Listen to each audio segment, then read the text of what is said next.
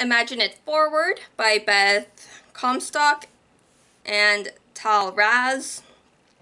Courage, Creativity, and the Power of Change. You get 5 sections, about 2-3 chapters in each section. And then you do get an intro and an epilogue, or kind of conclusion. So you do get, it's Beth who is writing it, and you get her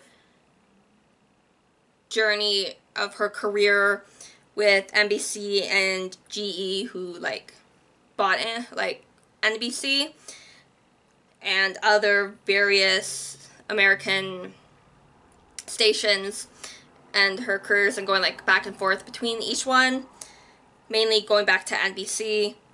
It's more of a almost like a memoir kind of thing, personal lessons that she has learned while working with these companies and with the people that she had interactions with. So there are some side notes which are in boxes of things to consider or questions. You are getting some points along the way, but it is more within the story of what happened on, say, in this year or this situation or this story or whatever. So you do get a challenge at end of each section. It's a great background with something to do, like the passion challenge, your DIY job, building team trust, and some other things.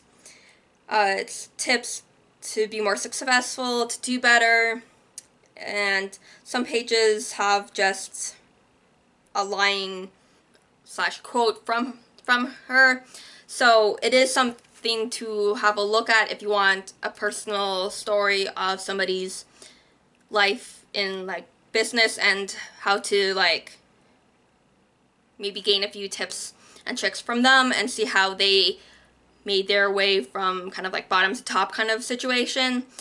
So yeah, it is something to look into if that's something you want to do. So Imagine It Forward by Beth Comstock and Tal Raz. Happy readings.